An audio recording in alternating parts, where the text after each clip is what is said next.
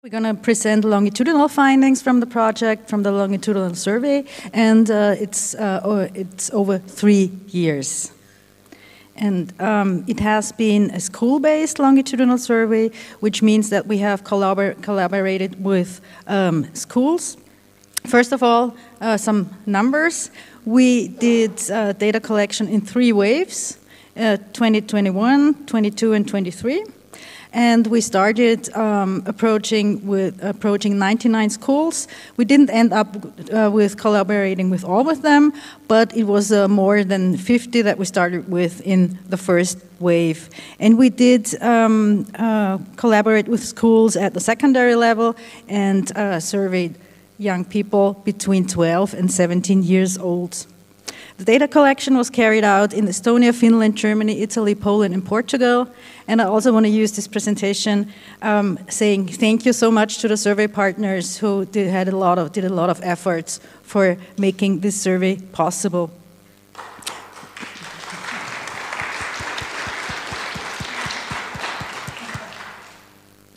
We collected 6,000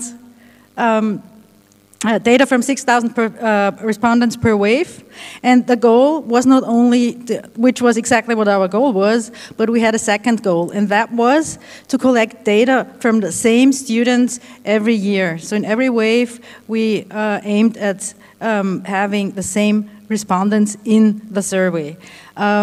As you can imagine, that wasn't easy, and people, they go to different schools or move for personal reasons and change schools. So in the end, we received a sample size from 2,660. These are the students that we could follow from one wave also to the next wave, and the next wave.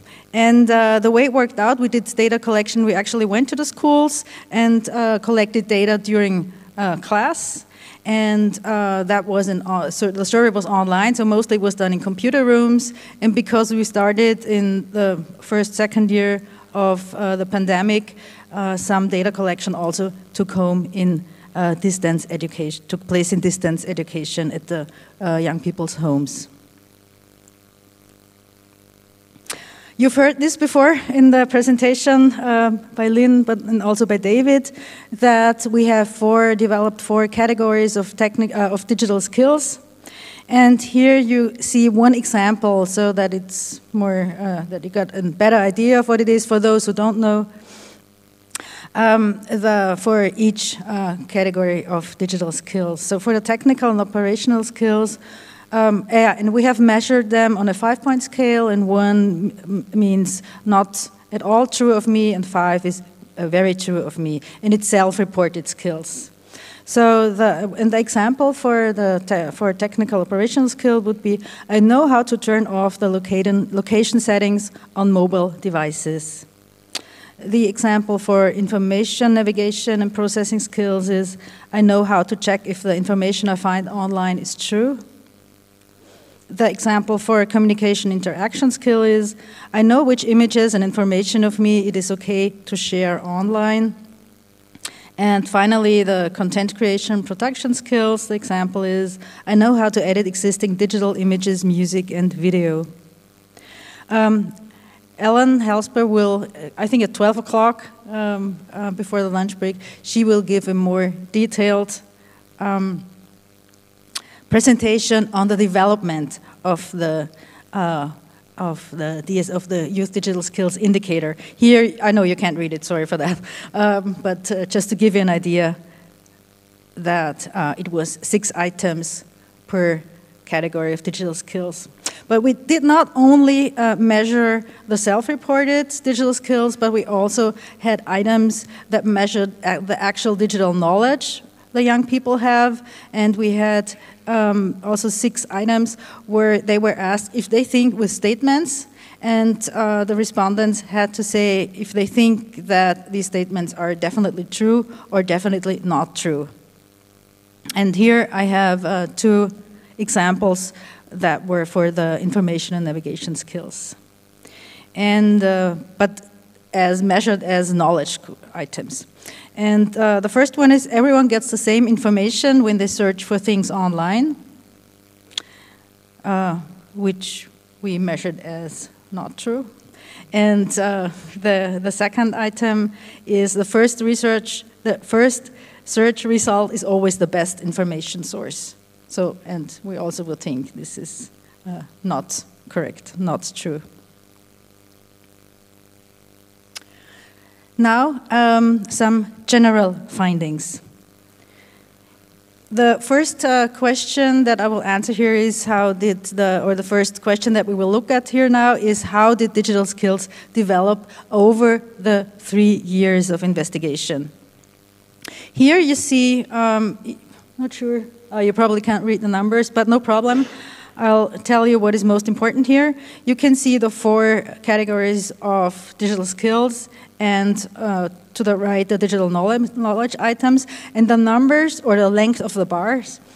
You can see here, think of it of percentages. It's the percentage of the young people who say that they have, or, oh no, it's the percent, it's complicated. It's the percentage of the items where they have reported to know very well. So the longer the bar, to make it short and easy, the longer the bar, the better the skills. And if we compare on the top, we have on the left-hand side, you have the technical and operational skills. Right next to the communication interaction skills, you can see the bars are the longest here, which means most skilled. And in general, we can say the communication skills are, the respondents were doing great with communication and interaction skills, we're doing okay with technical and operational skills, but we see a lot of deficits above all in information, navigation and processing skills. So that's the main message here from this slide. And what you also can see is here you have per category 3 bars, the blue one, the orange one, and the green one, and this is the development over the 3 years. And now, but I will show you in the next slide on the next slides in more detail how the development was going on per category. So the most increase in general, there was a bit of an increase in all kinds of categories of digital skills. However, only in the technical and operational skills we see much of an increase, especially between the first wave and the second wave. It might be due to the pandemic that there were more, they had to use more the computer at home. Anyways, and we also see that there is a relevant increase in the digital knowledge. Also again from the wave 1 to wave 2, but also from wave 2 to wave 3. If we look at the other categories of digital skills, such as content creation, communication, and information, the changes from one wave to the next wave are very small. They're hardly relevant, we have to say. So this was to give you an overview on the development of the 3 years. And before Hana goes into more detail now, I will make a quick summary. So we have learned that the young people are least skilled in information navigation and information navigation and processing skills, and that the digital skills that we have measured did not develop all the same. The technical and operational skills progressed much within the investigated time frame, as well as the digital knowledge, but information and navigation skills, communication, interaction skills, and content creation, production skills, they did not increase that much. And this shows us that it's really important to apply a multi-dimensional approach to digital skills. And now I pass on to Hana. Oh, it's okay. Thank you. Yes.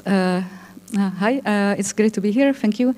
I'm Hana, and I will be talking a bit more about actually, in more depth, actually what's happening in terms of development of digital skills and actually how the digital skills can impact what's happening next. I will be presenting just a few selected findings from our report, because our report is quite huge. There's a lot of factors we were pursuing. There were a lot of robust analysis, and I would like to give full credit to Vienna team who did a great analysis, and thank you for that. And as David mentioned, okay, thank you.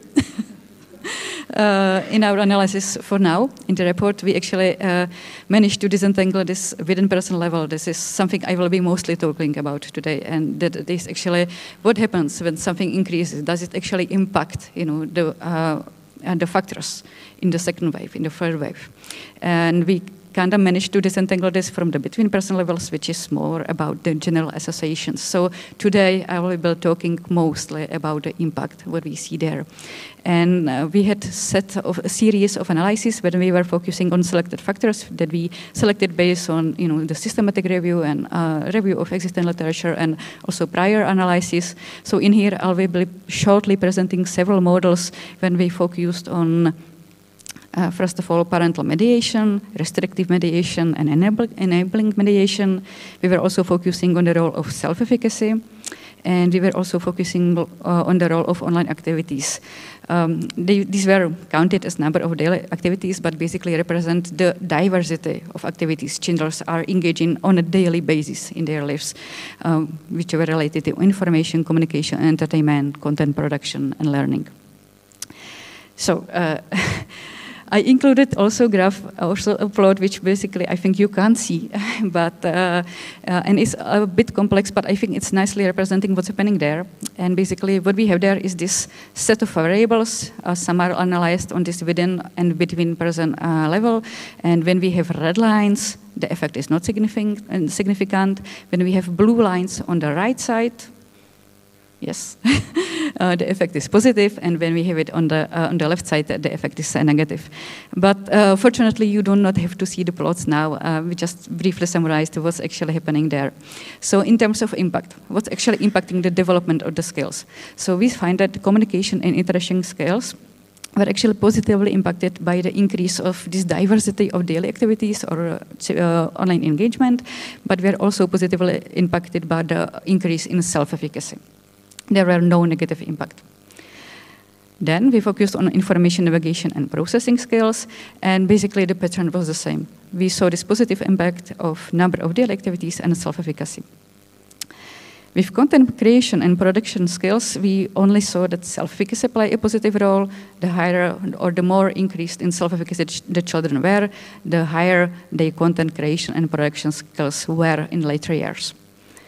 And with regard to technical and operational skills, we again see this positive impact of self-efficacy. But here we also found a negative impact, specifically of parental restrictive mediation.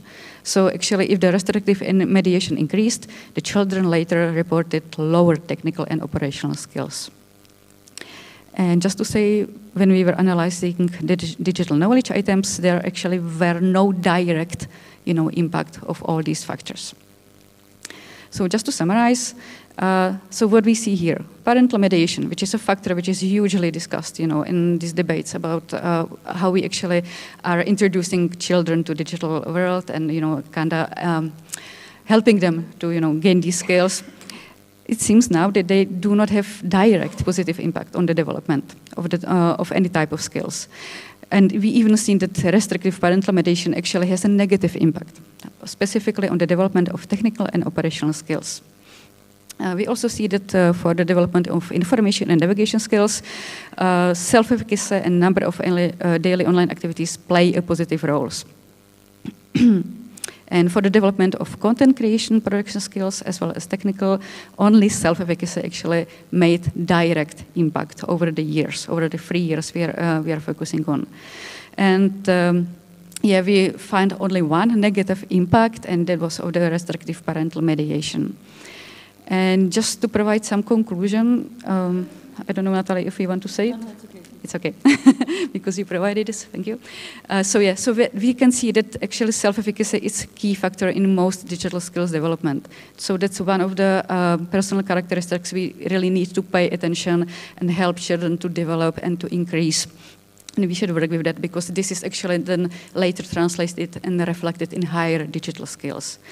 We also need to kind of consider parental mediation. So yes, we are having children from 12 to 17. It's children, but it's also adolescents. So here's some proposition that the parents need actually to learn that for the children, it is most important to learn using the digital autonomously. Well, restriction is kind of making a barrier in this development and can actually have this negative effect. Sure. Thank you. Yeah, and I want to add that since we see that as restrictive as well as enabling parental mediation does not really help in developing digital skills, the conclusion is also that in adolescence, it's kind of too late. So it's helpful for children, for younger children, and also so they build up self-efficacy, especially in regards also to digital skills. But in adolescence, they must have already learned to use digital media autonomously. That would be one of the conclusions. Okay, yeah, thank you. So, yeah. So this was one line of our research actually. So what's helping to develop skills? But other line of research and the question is, so what role actually skills play in the child's development? And here we, because we have really so many findings, we decided to focus only on the online opportunities or specifically the engagement and specific online activities. And here we are kind of changing the logic and we are looking at what is the effect of these 4 dimensions of digital skills and digital knowledge on these selected activities. So yeah, the logic is the same, but now we are looking what actually skills are changing in children over the time. So when we are looking on this diversity of use of internet and digital technologies, we see that the positive impact actually have this increased in communication and interaction skills. So children who are increasing in these are over the time more and more engaged in more and more online activities. And as I said, it was learning, engagement, it was communication, it was information, and so on. And again, we had no negative impact. When we went into specific type of activities, so here we kind of find somebody that we expected. So for example, content production is positively impacted by higher content creation and production skills. When we are looking at communication, it is increase in communication and interaction skills is actually resulting in increase in communication with peers. But this is also caused by the technical and operational skills. The more increased they are, the more they are communicated with ranks. And here we also found one negative impact, and actually that is of programming skills. And here, yeah, we were talking about technical and operational skills, and so far we didn't distinguish programming skills as something which is a bit specific. I think Ellen will be talking about it more. Basically, we had based on the psychometric properties of the scales, we used programming as a specific item. And I think this was a good decision because here we see really this diverse effect. You know, technical and operational skills as a whole construct have a positive effect. Programming actually has negative impact. And I just wanted to mention that, for example, entertainment, which is something which is very prevalent across, what children are doing online, there was no direct positive impact, neither negative impact. At the same applied for the learning things online. So just again to summarize, and I'm almost at the end. So we saw that communication and interaction skills, high increase in communication and interaction skills result in higher overall digital engagement and increased communication.